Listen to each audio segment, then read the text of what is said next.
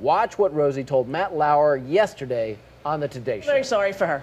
I think she needs a lot of help. She needs a lot of time away. Is it a good idea to cast her in this movie? No, because she's had a lot of trouble doing every single movie, including SNL. She was out and not at rehearsal, and I think she's not in a place to work. Donnie Deutsch tried to defend Lindsay, and that didn't really go so well for Donnie. She's our generation's Elizabeth Taylor. She's the only one that... You're out of your mind. No, if you talk to any director, You're a she's got crackhead. acting. Get out of here. We were doing fine in this segment before you showed up. The last thing she did good, she was 16. She's a